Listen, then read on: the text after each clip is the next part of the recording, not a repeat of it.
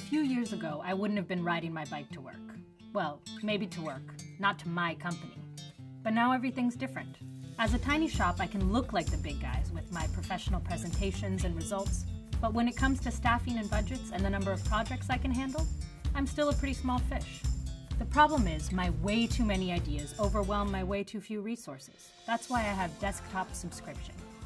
With desktop subscription, I rent what I need. I get software with added benefits for the time frame I choose. I can scale up or down, rent by projects or longer depending on what I need. And with a low cost of entry, I'm finally working with tools I couldn't afford before. Plus, I can still view the designs I've already created, even if I'm not on subscription at the time.